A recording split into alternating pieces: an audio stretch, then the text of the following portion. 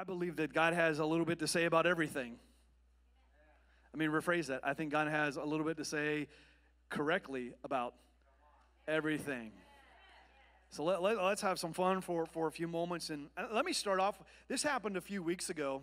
And as I think about it, I think it kind of happened to kind of give me a lead into this series that we're starting today, 3-week series.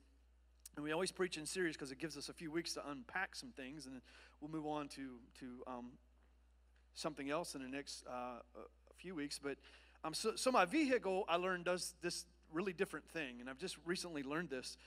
So if I go out and start my vehicle and drive down the road on my satellite radio, there are preset stations.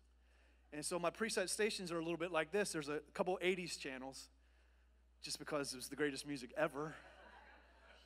It's all been downhill since then, I'm just saying. Anyway, so if you kind of keep going, there's the 80s channels. You don't believe me? I'll prove it to you. I'll play something right now. No, I'm just kidding. And then I have Joel Osteen. I know he probably should be in front of the 80s channels, but it's just it's the way it works up here.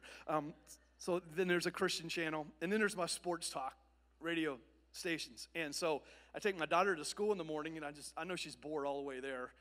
Usually she puts her earphones in because I've got sports talk on and listening to it. But I noticed that if I remember, we had cold days. Remember all those cold days we had? How could you forget, right? It's blistering cold. Anyways, so here's what I found out, that if I remotely start my vehicle, what it does is it sets different channels for whatever reason on its own. And I didn't really realize this. I'm not real sure why it does it, but if I start it, the channels are there. If I remotely start it, it'll open a random channel. And I push the button for my channel, and it just goes to something else. So I think I was just assuming sports talk was on, dropped my daughter off, and as I'm driving home, all of a sudden I start realizing what this lady's talking about on the satellite radio. And I looked at the station. I don't know who the person is. It was kind of like an entertainment channel. And it was basically a relationship and sex therapist who had her own talk show. And it sort of caught my attention as she's talking. Now, mind you, my perspective is from a biblical perspective. But let's just stick that on the shelf. The information that they were sharing was a little mind-boggling as they talked about sex and relationships. And I started to listen. I realized that, and I'm not even sure who the person is, but they obviously have a huge voice coming from the West Coast to the younger generation. And I think that's their target. And the callers would call in, and they would share things about sex and relationships. And as I'm listening to it, I came home, because this happened to me a couple times. And so I came home, and I told my wife, I'm like, you wouldn't believe, like, the nonsense and the lack of any sense that was coming across that people were just buying into because they're hearing something. And I told my wife, I said, I know they have a degree, but if they have a talk show, I need a talk show, because it was ridiculous. And then I started realizing there are just things that have been in our environment, things that culture just taught us, things that just came out of entertainment that have just taught us, and we have taken our cues from, and we have taken our emotions from, and we've taken our actions from. And I do believe that we need to declare the word of God so we can hear truth. Because the Bible says if you hear truth and you apply truth, actually you're set free. And so over the next few weeks, I just want to share some truth with you in this area. And you probably see on the note card there my topic, and you're probably wondering, why would you take a Sunday morning to talk about this? Well, we have people from a lot of different backgrounds, a lot of different angles, a lot of different places in life, and I want my messages to hit everybody. And I do believe as long as it's the word, it hits everybody. And so I'm going to give you some truth, and over the next few weeks, you're going to get revelation, freedom, and we're going to arm you with the word of God. Now, so let's just jump into things. 1 Thessalonians, and I'm overwhelmed by your excitement so far, just want you to know. 1 Thessalonians chapter 5, verse 23. Now, may the God of peace himself sanctify you completely, and may your whole spirit, your soul, and your body be preserved blameless at the coming of Jesus. So the Bible is very clear here, and it says this in Hebrews, and this will help you. When I learned this principle, man, it helped me. And it says this, that you are made up of 3 dimensions: a spirit, a soul, and a body. And the Bible tells us we need to do our part to guard those areas of our life so they can be kept blameless. So let's talk about this. You have a spirit. That's the inner person. That's the core person. That's the part of you when you came to Jesus, you got born again, it was saved. It's an eternal part of you that's going to live on forever. That's the part of your life that the Spirit of God awakened when you became born again. That's the part of you when you sit in here and worship. And you sit in here right now and you hear the word, that's the part of you that comes alive. That's the part that faith energizes and interacts with. That's your spirit, man. It will live on eternally in heaven or hell, so that's your spirit. Then the Bible says you have a flesh. That's this stuff right here. That's the tent you live in. That's the dwelling that you live in. That's the part of your life that is completely alert 24/7 to natural, the five senses. So we have a spirit and we have the flesh. And Paul said it this way. Paul said, there's this battle that goes on in me. It's between my spirit and my flesh. And I have this motivation to do right, and I have this other thing that keeps pulling me into my natural impulses. Anyone ever felt that battle? Half of you. The other half, y'all can go home. You're just more spiritual than the rest of us. But so it's this battle that goes, I want to do what God, but there's this thing that pulls my natural flesh. But the Bible said there's this third part of us. It's the soul. Now, the soul is your mind, will, and emotion. It's the heart of a person. Mind, will, so it's the seat of your life. So it's your mind. It's your thinker. It's your will. That's where your emotions, your feelings are. And your mind, will, and your emotions. So your will is what you do.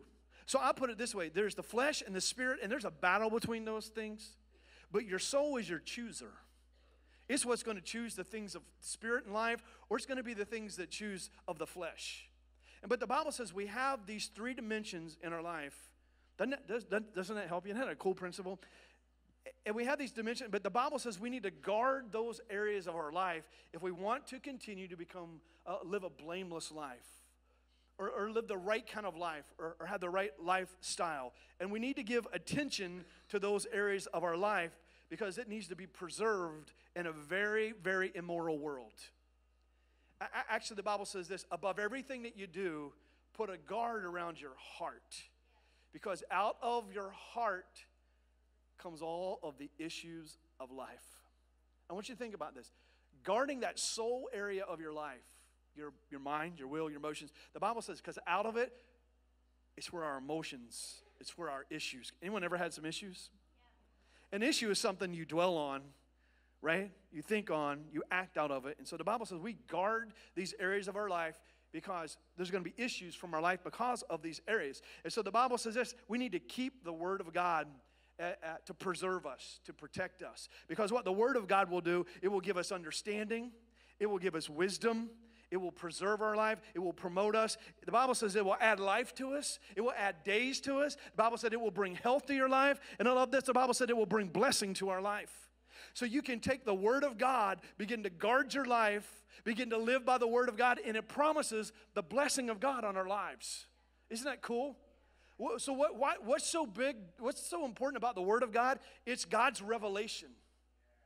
The devil's playground is ignorance and darkness, but the Bible says the Word of God is a light. And when we bring the light, it's revelation. Revelation means something was always there, but there was a curtain in front of it. And revelation means the curtain is opened. Here's what revelation is. It's an aha moment where, aha. How about the first time you understood grace? Aha. How about the first time you heard a word about faith? Aha. Well, the Bible said that's what the Word does. And we need to take the Word of God, and when we obey the Word of God, it brings blessing into our life. It gives us an aha moment to live by.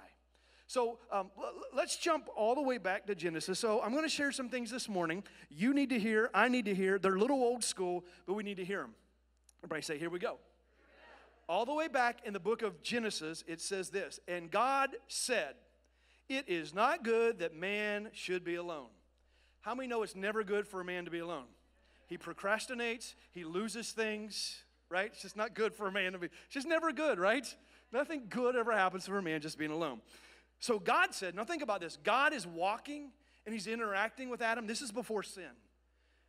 And God says this, it's not good that you're alone. I'm going to make a helper that's compatible or comparable or suitable just for you. So here's what God did, verse 19. Out of the ground, God formed every beast, every bird, and he brought them to Adam, and whatever Adam called each creature, that was its name. So Adam gave names to the cattle, the birds, and every beast of the field. But for Adam, there wasn't a helper that was compatible or suitable for him. So God said, you're alone. Here's what we're going to do. We're going to make you a pet. And I know some of you love your pets. You love Fluffy. But as awesome as Fluffy is, it's still not what Adam needed. So God made all the animals, and he brought them to Adam and said, whatever you call them, that's what their name is. But it wasn't suitable, so here's what God did.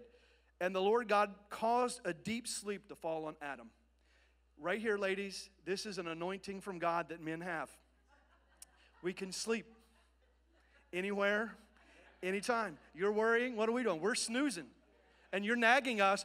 God gave it to us, is what we're to do. It's in Scripture, right? It's a witness right here. So he falls asleep. And we have a deep sleep, because look at this. God actually opened up his rib and took a rib out, or opened his flesh and took a rib. We can sleep through anything. Anyone's husband like that? My wife hears everything at night. What was that? I'm like, just go to sleep and you won't hear it, right? She's like, you going to check it out? I'm like, well, I am now. I wasn't really going to, but anyway. So God took this rib out, and the rib that God took out, God made a woman, and he brought her to Adam. And I love Adam's response. So he brought Fluffy, and Adam's like, yeah, okay, nice pet. But then he brings this woman that he created out of Adam, and Adam said, now this is what I'm talking about. This is bone of my bones. This is flesh of my flesh. She shall be called Whoa Man. That was Adam's response, whoa man. So he's happy about this because she was taken out of him. Therefore means there's a reason this is there. What God did, therefore, a man's going to leave his mom and dad, and he's going to be joined to his wife, and become what? One flesh. And they were both naked. Everyone say naked. I like how you said that. Some of you are like, can I say that in church? Yeah. Naked, right? So they were naked, the man and his wife, and they were not ashamed. So the Bible said this is why God calls a man and a woman. There was no confusion other than man and a woman. And he built this unique relationship. Jesus actually talked about this in Matthew chapter 10. It says this, from the very beginning of creation, which we just read about, God made them male and, okay, just checking. He made them male and female. And there's a reason, for this reason, man leaves his father and mother, and he's what? Joined to his wife. And the two become what? One flesh, and no more are they two, but they're one. Therefore, that which God has joined together, don't ever let anyone separate. Now, when we read this verbiage that says they were one flesh, it's talking about sexual intercourse. And so, we started off and I said, you are spirit, soul, and body. And now we're seeing this phrase, you are one. So when a couple are engaged in a sexual relationship, the Bible says they make a forever bond. And it's a bond that is spirit, soul, and body. You think you can, but you can't just regulate it to just physical. And you can't regulate it just emotional. There is a forever bond and a transference in the spirit, in the soul, and in the body. And so there are natural fluids that are transmitted, and there are also parts of DNA, and there's also parts of the spirit and the emotions, and all of that is transferred.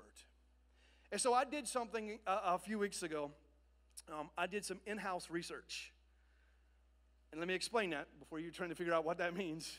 All that means is I walked around the office and I engaged the members of my team that are married. And there are several different years of marriage. We'll be 25 this fall, a blissful, wonderful, exciting, loving relationship. And then there are those who are like 14 years, 7 years. So there's all these different years. And I said, I'm trying to prove my theory, which what I was doing was backing up what Scripture said. And I said, I just want you to think about this. Over the years of marriage, whether it's 25, 14, 7, whatever it is, could you say that you have become more like your partner, more like your spouse? And they thought, and they said, yeah. I said, so even some of your traits, even some of your personality. Yeah.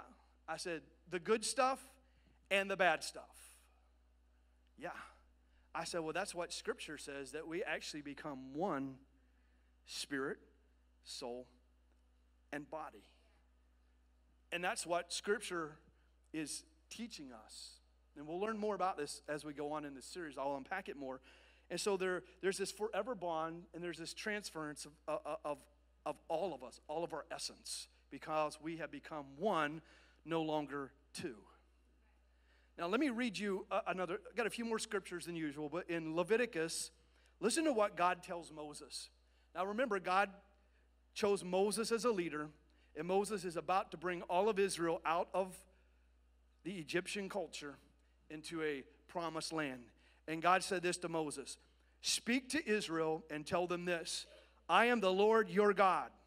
According to the doings of the land of Egypt where you dwell, you shall not do, and according to the doings of the land of Canaan where they were headed, where I'm bringing you, you shall not do, nor shall you walk in their ordinances. You should obey or observe my judgments, keep my ordinances, walk in them. I'm the Lord your God. You shall therefore keep my statutes, my judgments, which if a man does, he will live by them." Here's what God was telling Moses. I want you to tell all of Israel that we just are coming out of Egypt and we're going into Canaan, but do not buy into, practice, or take your cues from the culture that we're coming out of or that we're going into them. If you will live by my ordinances and my principles and my word, you're going to live. But if you live by these, you'll die. And let me translate that to 2019. As believers, we are in a world and we are in a culture, but we're not to be of it. And so we should not, one, be surprised by the culture we live in because they're just acting like the world and that's all they know. And we should not be judgmental against them because they're just living according to what they know. But for you and I, it's different. We're to live by the Word of God. We're to filter our life by the Word of God. We're to regulate our life by the Word of God. And if we do so, it's different than culture. I remember several years ago working, I used to work in the summers in the oil and gas field. Many of you do the same. And it's not the most pleasant or pure place. The language, the actions that go on there, and I remember as being a young person making a commitment to live by the Word of God, they would challenge me on it and make fun of me on it, but I just decided I'm going to honor God, not their opinions. But there are things that come, especially through the media, whether that's movies or whether that's music or whatever it might be, that you and I need to make sure we filter. And now, not every movie is wrong, not every song is wrong, but it should be different for you and me where we're taking our input from. And we are all like a computer. I can't get something out of my laptop that I did not input into it. And the things that are inputted into our life is what comes out. And we've got to make sure. See, there is, for those of you, a lot of you will understand this. There's some of you, I'm about to blow your mind. Back in the day, we didn't have flat screen TVs. The back of that TV was like this. And I know y'all don't believe this if you're a millennial or if you're younger, but you used to be sitting there, and there were like, if you had cable, there were like 12 channels. If you didn't have cable, there were like 3, and they were fuzzy. And so you're sitting in your seat. If you didn't like what was on TV, you actually had to get up out your chair, walk all the way over to the other side of the room and turn the channel. Then you walk back and you sit down in your chair, and then you didn't like that, so you had to get back up out of the chair. Everybody was in shape back then. Then you turned the channel. Anyone ever remember doing such a bizarre thing? But what happens today? We got like 400 channels, and we have a remote, and we're just like, no, I don't want that, I don't want. Everything is on. There's so much on. There's stuff you don't even want to see that's on. There's stuff I don't even know how it got on TV.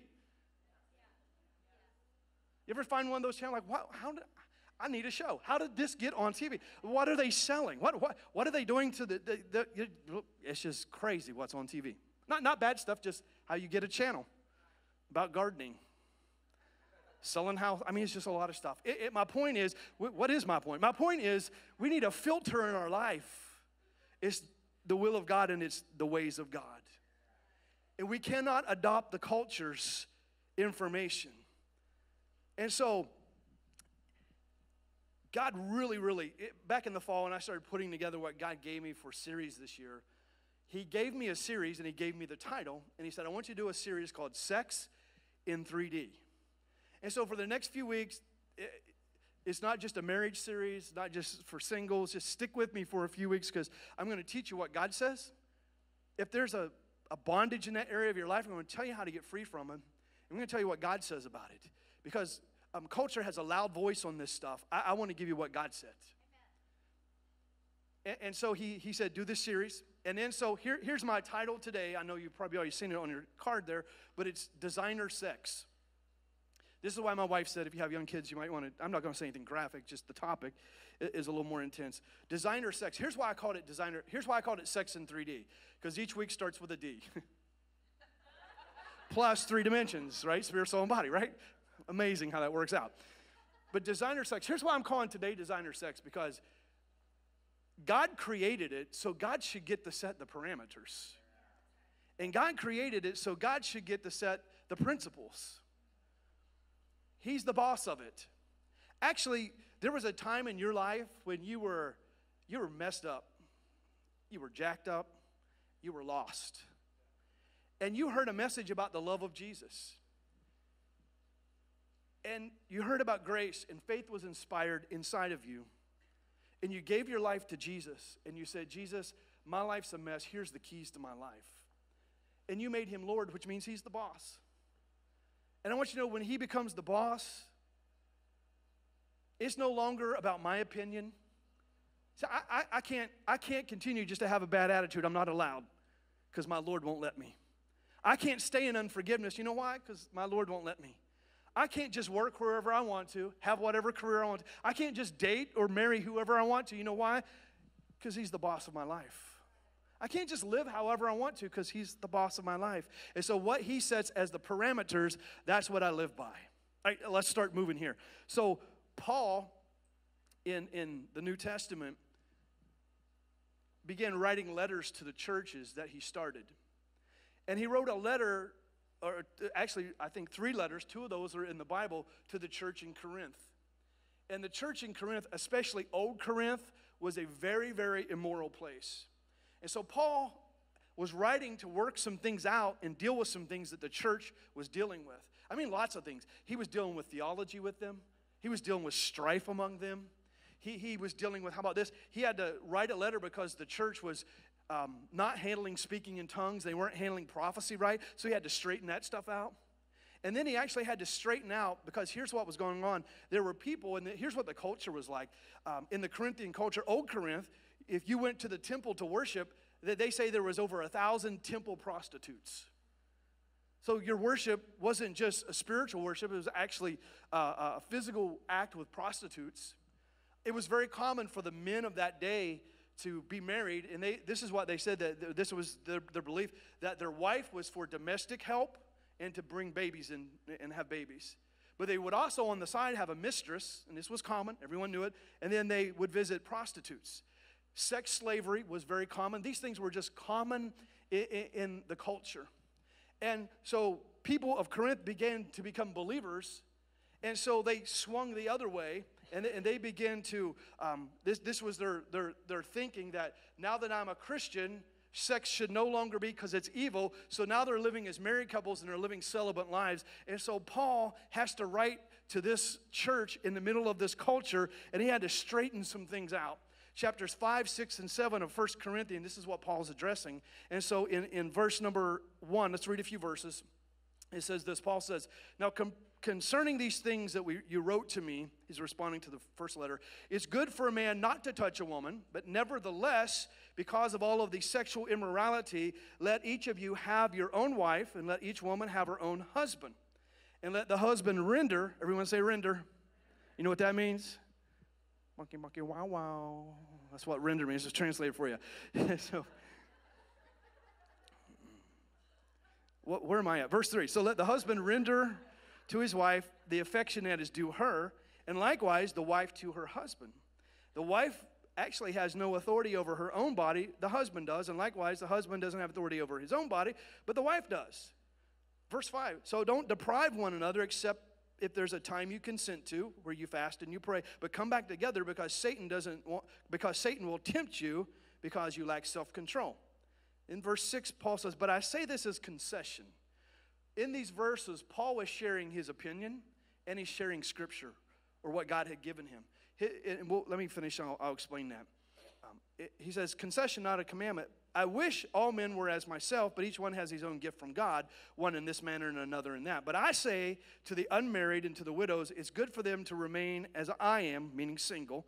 But if they can't have self-control, then they should marry. For it's better to marry than burn with passion. Here's what Paul was saying. He was just saying this, hey, it's my opinion, it's better to be single. And here's why he said that. If you're single, you have more time to give God your time. But he said that's not a commandment, it's just a concession. He said, that's my opinion, that's how I live, but I'd rather you be married than burn with passion and live immoral. That's all Paul is saying here. So Paul says a few things. He says, first of all, your body does not belong to you. It belongs to your husband or it belongs to your wife. It doesn't say that.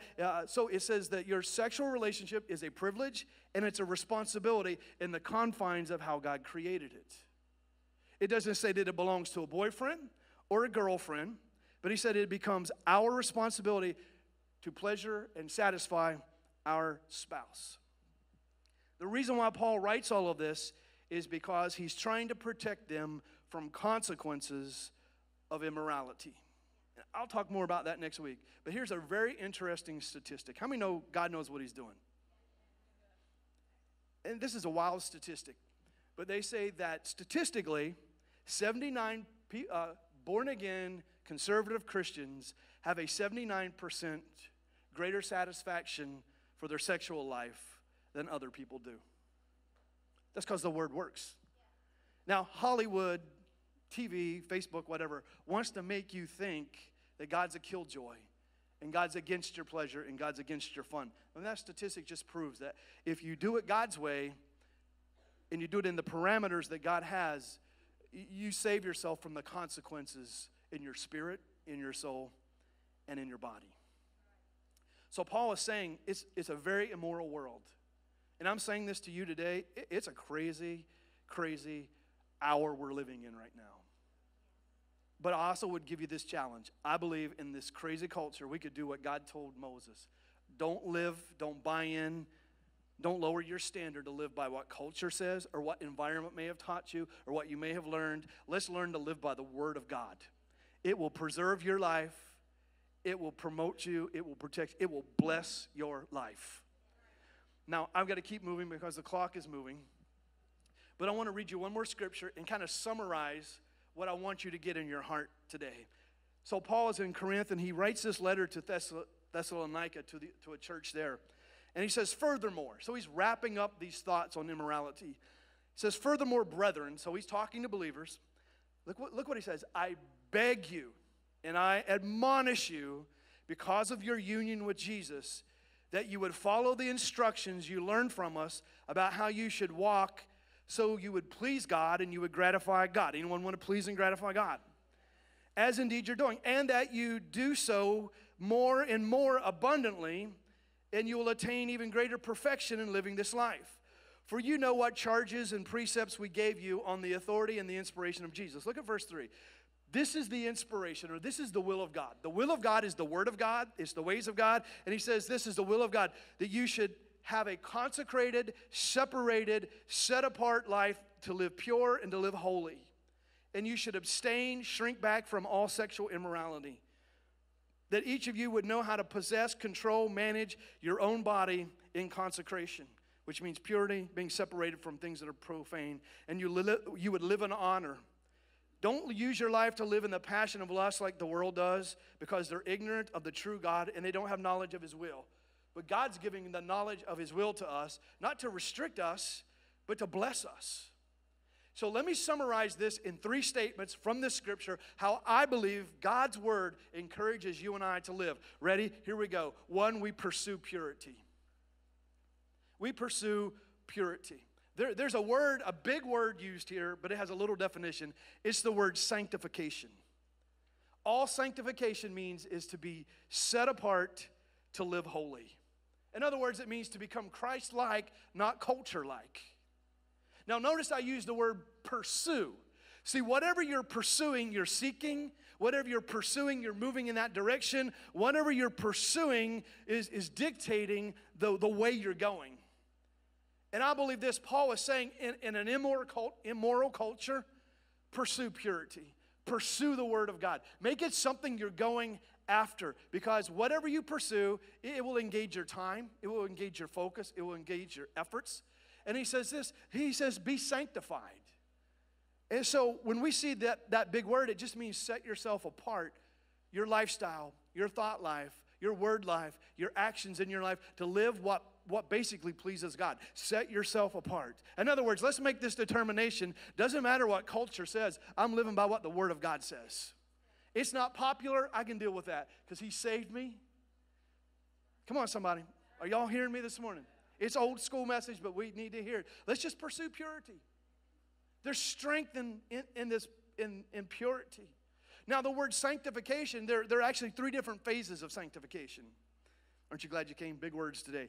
There is positional, progressive, and perfected sanctification. Let me make it simple. There's past, present, and future. The moment you got born again or became a Christ follower, you were sanctified in your position. You went from lost to found. You went from lost and hopeless to full of hope. You went from unsaved to saved. You went from living for yourself to being a Christ follower. And positionally, you were cleansed, you were sanctified, and you were forgiven.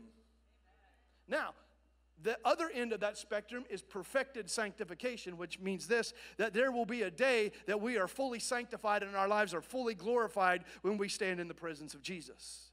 But in between positional and perfected, there's progressive, which this is all it means. It means we live a life of becoming more holy. We live a life of being more obedient. Now, when I hear the word holy, if you're like me, I think of this little old lady that had been in church for like 87 years. She has nothing to do but sit in a rocking chair and be pure. That's what I think of, except for gossiping. That's another story. But it really has nothing to do with age. It just means this: I'm continuing to set my life apart, and whatever the Word of God says, doesn't matter about my feelings, doesn't matter about my thoughts, doesn't matter about whatever culture says. I'm going to live by what the Word says. I'm setting myself apart. If everyone else thinks that's crazy, I'm going to obey what the Word of God says for my life. That's progressively becoming, I know it's an odd word, holy, but it means I'm just becoming more set apart. And I want to challenge you that we all become more set apart. Second thing I take from this story is not only do we pursue purity, but we avoid immorality. Everyone say avoid. Now, when we see that phrase, abstain from immorality, it is in the imperative tense, which means it's a command. Paul's commanding. In an immoral culture, in the days we live in, I give you a word from God, abstain from immorality. Another translation says flee from it. Did you notice it didn't say flirt with it? And did you notice it didn't say resist it in Jesus' name? It said what? Flee from it. Listen, I believe there might be some songs we need to flee from. There's some messages in music. And listen, if you're a little older, I know what you're saying. There's these kids today and this rap music. Well, I want you to know that rap music is as bad as your country music. It just has a better beat, okay? So it's some of the same stuff going on in there. Now, not every song is bad, but I'm just saying, let's not just take those messages and live by. There's some songs we need to flee. There's some movies we need to flee. There's some people we need to flee. It doesn't say resist. It doesn't say flirt. It just says don't welcome it. It actually means put distance between it and you. Check this out. Can you give me 5 more minutes? Who'll give me 5 more minutes? 5, 10. I got 15, 20. Okay. This is what the Bible says about purity. It says, if you'll set yourself apart, you'll see God. If your hands are pure, if your eyes are pure. Now, I didn't say perfect. That's why we need grace. But what are you pursuing? Listen, on your way to pursuing the best of God, you're going to stumble some. You're going to miss it some. That's why there's grace. Anyone miss it some this week? But pursue the pure things. If you do, the Bible says you'll see God. You will see God move on your life. You will see the blessing of God. But the Bible says this, if you don't avoid immorality, you know what it says about immorality? First of all, the Greek word is the word porneia, which is where we get the word pornography from. And it says this, those who are going to practice, and it's talking about a habit here, not just a failure, but the habit of staying in that. The Bible says this, you will not inherit the kingdom of God. Now, it doesn't say the kingdom of heaven. The kingdom of God and the kingdom of heaven are two different things. The kingdom of heaven is where you go because you've received Christ. But the kingdom of God is the blessing of God, the authority of God, the power of God, the life of God that happens here and now in our lives. I want the blessing of God on my life. But the Bible says if we're just going to make up our mind that this is our habit, that we can't walk in all of those blessings of God. We can shout about it, we can want to, but it's something that stands between us and God. And the last thing is we need to manage our person. Here's what I mean by that. The Bible says we need to possess our own vessel or manage our own body. It actually means two things, personally and your spouse. According to Scripture, isn't this good stuff? Yeah. According to Scripture, your body is for two people, other than yourself. Number one, the Bible says it's for the Lord. When he becomes my Lord, my body is for him. All this is his. Actually, that's why the Bible says, have your mind renewed and offer your life as an instrument on a daily basis, as an offering. That's your reasonable service. Why is it reasonable? Because he died for me. He died that I would be forgiven, that I would be changed, and my reasonable response is to set my life apart and live for him. I know I'm not going to do it perfect, but I'm going to pursue God's ways. I'm going to pursue morality in an immoral world. And as I do that, guess what God's going to do? He's just going to open heaven. And you say, well, Pastor, and you say there's always grace. Listen to me. There is always grace. There is always forgiveness. But in the midst of that grace, it doesn't say it eliminates the consequences that we make, especially relationally. Forgiven, yes, but man, sometimes the consequence can be lots of different things. Then it says the second thing that our body is for our spouse. It doesn't say boyfriend, girlfriend. It says your husband or your wife. So all this is for him and is for her. And all that is for him and it's for me. And then the parameters God has, and I'll share in a couple weeks what that means. Let me give you this little word that we don't talk about enough. I preached it here, but I just want you to get. And the Bible says this little word I'm about to share with you, the Bible says if you do this, he does it back on your life. It's this little word called honor. It really means you put value on something and you give weight to something. Now hear me. 1 Samuel says this, if you honor him in his ways, in return, he honors your life. Will you put weight on his ways? He puts weight on your life. Above everything else, above every message over the internet waves, every message over the audio waves, every message through a textbook, every message through a voice, every message audibly, visibly, out of every message, this is the message we need to secure ourselves in. God, above everything, I'm going to live a life that honors you. And if I'm allowing something that isn't honorable, I'm going to repent of it and I'm going to pursue God's best. The Bible says this, every time we obey God, it immediately commands a blessing. If there's some things moral-wise in your life you need to straighten up, repent, get them right, it'll bring a blessing into your life. If there's a relationship you need to adjust, get rid of, get yourself out of, fix so it's moral, God's going to bring a blessing. But you can't stay in it habitually and have the blessing of God. It will not work because you are violating the Word of God. All the blessings that should be between a husband and wife cannot happen unless they're done God's ways. You might want a different message, but that's the truth. And the truth of the Word of God will set you free. So I'm here to set you free. Do the right thing. If you need to repent, if you need to make some adjustments, and watch the blessing of God bless your life. I just want to remind everybody, I did not write this book. God breathed. The Bible said he breathed on writers, and they wrote everything he said. it's still valuable in 2019. It's still accurate, and it'll still fix a marriage. It'll heal a body. It'll change an attitude. It'll adjust some thinking. It's still valuable. And if we honor it and guard our life with it, the Bible said, it'll actually bring health on your body. It'll actually bring victory into your life. And when you confess and do what's in this word, it'll change your sphere of influence. It'll change your culture. Can go crazy around me, but for me and my house, we're going to live by the words of Jesus. And there is a blessing on that nobody can steal from you. And listen, if you've messed that up, I don't want you to get condemned. I just want you to know, I'm going to go to Jesus and say, Jesus, I repent. Let's all stand. Let me close with this. Have y'all ever heard of King David? You remember him? He killed a giant, killed a bear. Y'all remember him? Okay, just checking. The Bible said he was the greatest king. Actually, Jesus came from his lineage.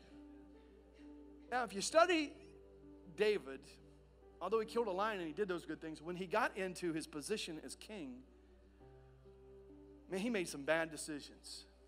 His family was a mess because of some of his moral decisions. The Bible said there was this one time that he should have been out when the kings were at war, and he was on his rooftop, and he looked down and he saw this lady taking a shower. And because he wasn't where he should have been, he called to have her. He had sex with her. She got pregnant, and then he sent her husband on the front line to be murdered. So now has this child, and they weren't married, and then this child dies. And so there's just all this chaos and consequence in his life. But yet we read this about David. The Bible said he was a man after the heart of God. So how could a man after the heart of God have such a sketchy, behind closed doors portfolio? Well, here's why. Just like you and me, we're not perfect, but God's a redeemer. And David made a decision to be repentive and to have an attitude change, a perspective change. And because although he had some failures, he was pursuing God. He didn't make an excuse for it. And he made some changes. And the blessing of God came on his life.